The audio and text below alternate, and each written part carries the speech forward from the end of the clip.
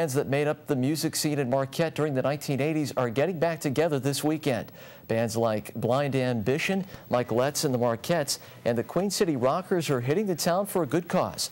Money donated during the shows goes to the Big Brothers Big Sisters of Marquette. Last year, the band played at the Wooden Nickel.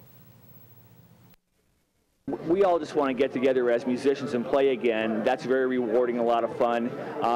Anytime you can do that and spread the awareness of a great organization like Big Brothers Big Sisters, it's a win-win because obviously they're serving an important need in the community.